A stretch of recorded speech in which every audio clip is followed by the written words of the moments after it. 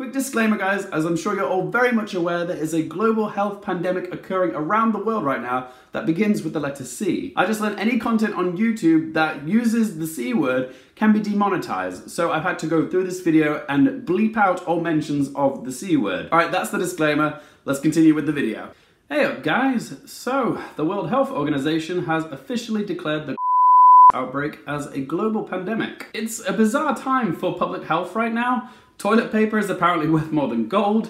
People are wearing plaster masks, plastic bags, and beekeeper nets over their heads on public transport. And apparently handshaking now is considered taboo.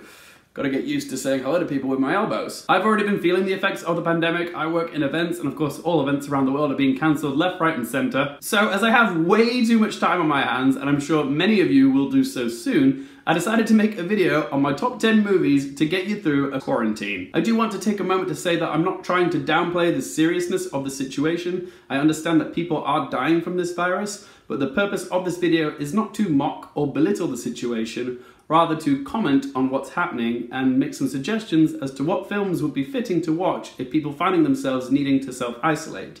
So I hope this video isn't in poor taste to anyone. The films on this list are some that I feel reflect what we're going through right now, as well as a few which I believe to be great remedies for when you're ill, or help you to look on the bright side of life if you're forced to self-isolate. So let's get started with number 10.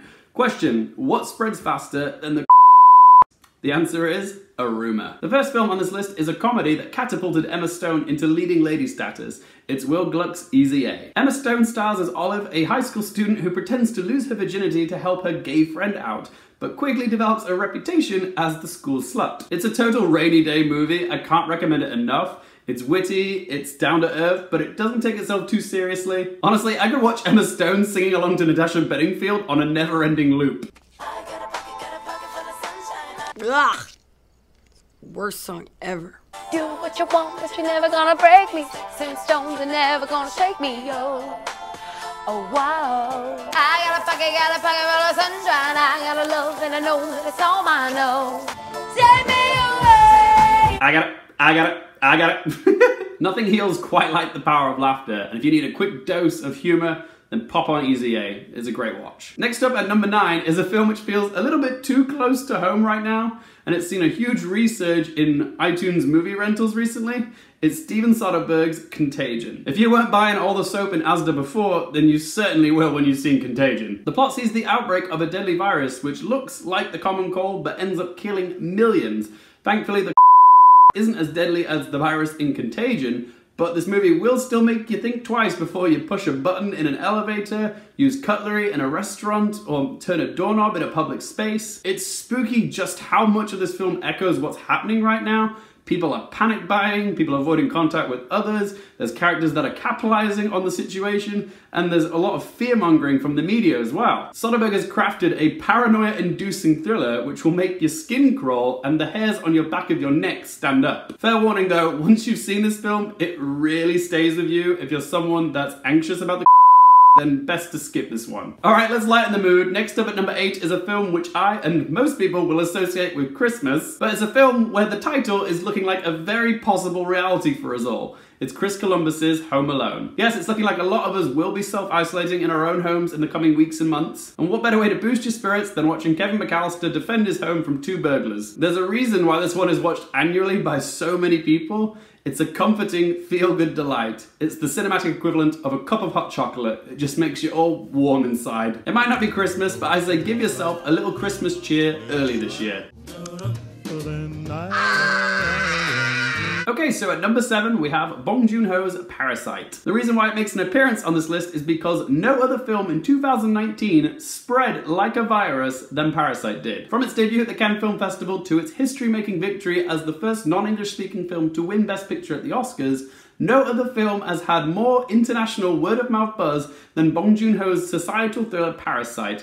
This film really went viral. The less you know about this film, the better, but why not take advantage of all this extra time you'll have off work to see what the fuss is about? Trust me, you won't regret watching this one. Right, so coming in at number 6, we have one of the best horror survival films of all time. It's Danny Boyle's 28 Days Later. I had to put this one on the list somewhere because as a London lad, it would be both cool and uber creepy to see the scenes of this film come to life. Cillian Murphy wandering around the streets of London without a soul to be found, that's chilling. If it comes to a point where the UK is quarantined, this film will give you an idea of what London will look like if it happens.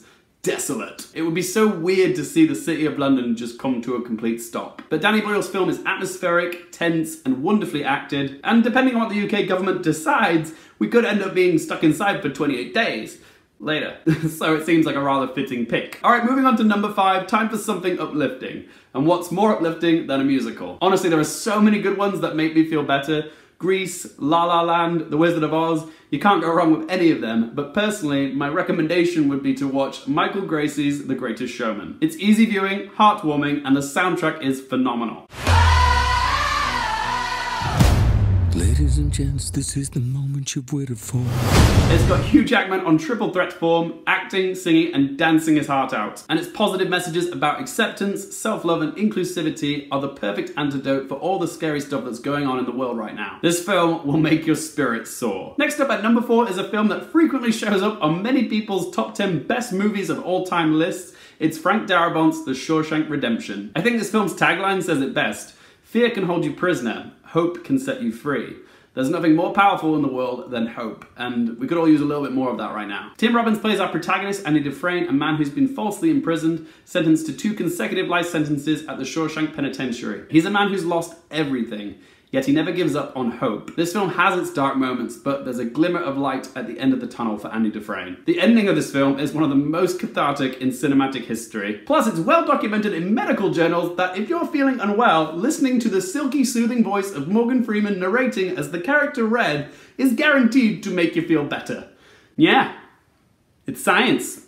Right, next up at number 3 is my personal pick that I always watch when I'm sick. It's David Frankel's The Devil Wears Prada. I don't know what it is about this film, but it has a medicinal quality to it. It's got a great fish-out-of-water plot-watching, mousy but ambitious Andy, who's played by Anne Hathaway, working for this fashionista editor-in-chief, Miranda Priestley, who's played by Meryl Streep. This film is light and airy, but it also has its sadder moments. It's got a breezy, pop-tastic soundtrack, as well as so many terrific performances. Hathaway, Meryl Streep, obviously, Stanley Tucci, Emily Blunt. Oh, this film, it's like a warm hug. It just envelops you. If Meryl Streep being a shady bitch doesn't cheer you up, then honey, nothing will. Does anybody else have anything I can possibly use? Antibacterial wipes, perhaps? That's all. Coming in at number 2 is another holiday favourite, but it's not exclusively a Christmas film. It's Frank Capra's perennial classic, It's a Wonderful Life. I mean, it's right there in the title, guys. The story is a what-if premise about a father called George Bailey, who's played by James Stewart, who almost commits suicide, but is shown what the world would be like if he was never born by an angel called Clarence, who's played by Henry Travers. It's pure schmaltz, this film, but there's a reason why it's endured the test of time and why people love it so much. It shows the value of normal, everyday people. For those that had dreams but never saw them realized, this film reminds them that they still have so much to offer the world and that we all leave an indelible mark on those around us. The film, even though it's in black and white, really is timeless. It's so joyful and uplifting. You want the moon? Just say the word and I'll throw a lasso around it and pull it down. And despite it being made in 1946, still resonates with us today. If you're not touched by this film, then you're probably not human. And finally, coming in at number 1 is another oldie, but a goodie. And it's another musical. What can I say? There's something about musicals that just have the healing powers. It's Stanley Donen and Gene Kelly's Singing in the Rain. Come on with the rain, I've a smile on my face. This film sparkles with colour, exuberance, magic, and optimism. The title of this film, Singing in the Rain, perfectly encapsulates the joy of musicals, movies, and life. Watching the talents of such greats like Gene Kelly, Donald O'Connor, and Debbie Reynolds doing what they do best is the perfect remedy to boost your spirits, or your money back. The film has a flawless mix of fabulous set pieces, swooning romance, witty comedy, and infectious songs. It's the very definition of a feel-good film, and if in doubt, make them laugh. Alright guys, those were my 10 films to get you through a quarantine. But as always, this is just one bloke's opinion. I would like to hear from you. What did you think of my picks? Do you agree? Do you not?